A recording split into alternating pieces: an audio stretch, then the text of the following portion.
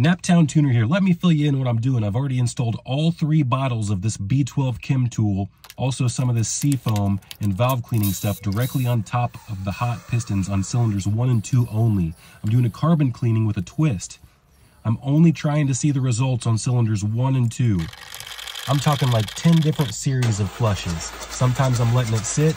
Sometimes I'm blowing it out afterwards with compressed air.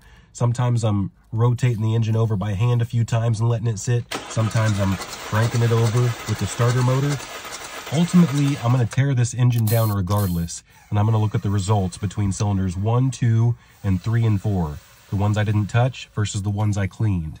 There should be a significant difference. The thing I want to see is if the piston and wear liner skirt is damaged from this chemical. I also know that if there's a catalytic converter, that can get eaten up by this chemical. Let me know if I should drive it to see results or just do the teardown.